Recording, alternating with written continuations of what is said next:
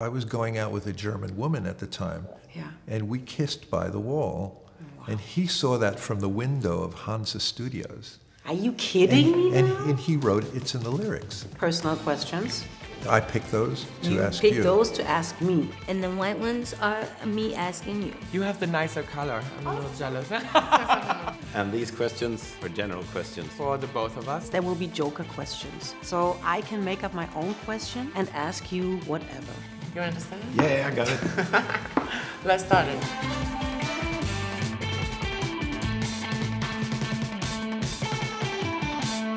Of everything that you have ever lost, which item would you most like to recover? Of course, there are things that you lose in life. But I mean, so what? You know, one time I lost my mother's marriage ring. Oh, yeah. Yeah. And she taught me a nice lesson at that time. She was married to my dad, and we were a happy family. But my parents, they didn't wear their rings. Maybe their fingers grew too big, I don't know.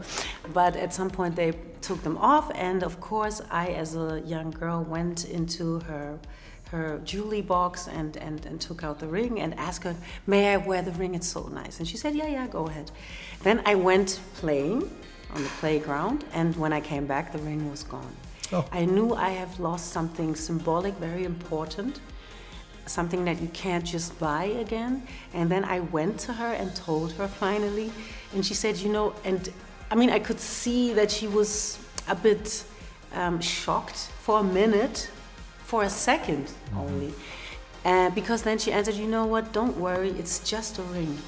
It's really just a ring. It's a sad thing you lost it, but it's not the most important thing in the world.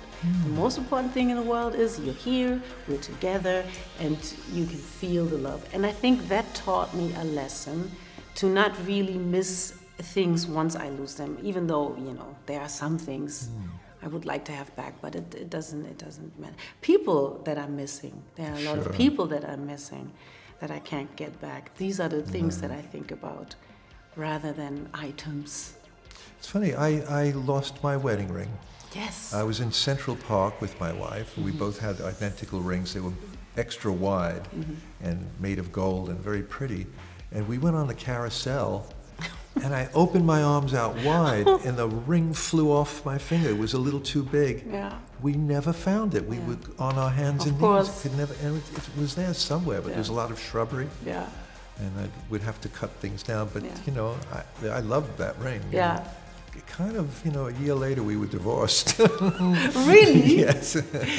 Oh, okay. So you think that was a sign or what? It was in the cards. Yeah, maybe it wasn't the cards, but for other reasons, Yeah. probably.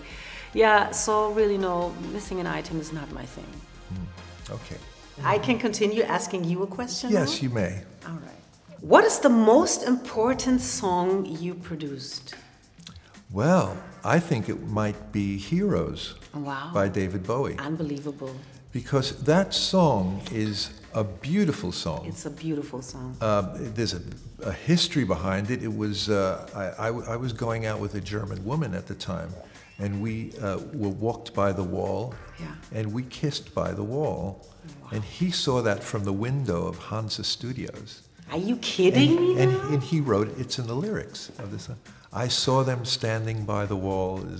Are you serious? I'm dead serious. You know, I'm about having that. goosebumps right now because your answer is touching in a way, because of course it reminds me of Berlin. Heroes, the song, reminds me of where I'm from. I was born and raised in Berlin. Yeah.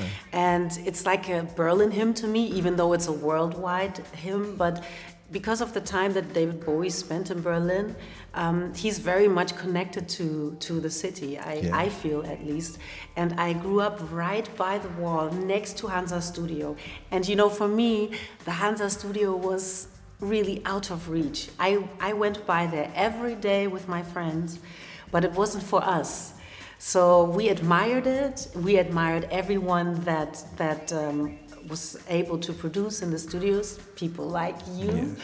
And so it's a real interesting question and answer that you gave. It was a very unique studio too, as you opened the window and you faced the Berlin The Wall. wall and everything what was behind it, which and was the nothing. Red Guards were looking exactly. at us. Yes, in the I know. The binoculars were about that big. I remember, because we couldn't look from the studio, obviously, but there were all these platforms right by the wall, right? You could climb the platforms, and because we used to play ball against the wall, we spent a lot of time there. Wow. And we always sat on these platforms looking into the east, and there were these guards, and then nothing. Yes. Nothing.